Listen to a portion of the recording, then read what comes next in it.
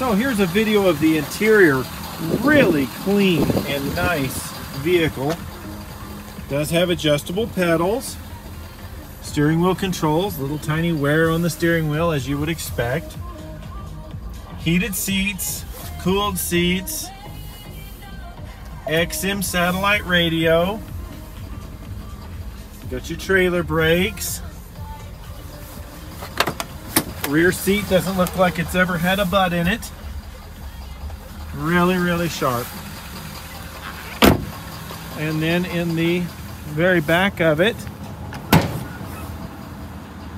really nice bed liner.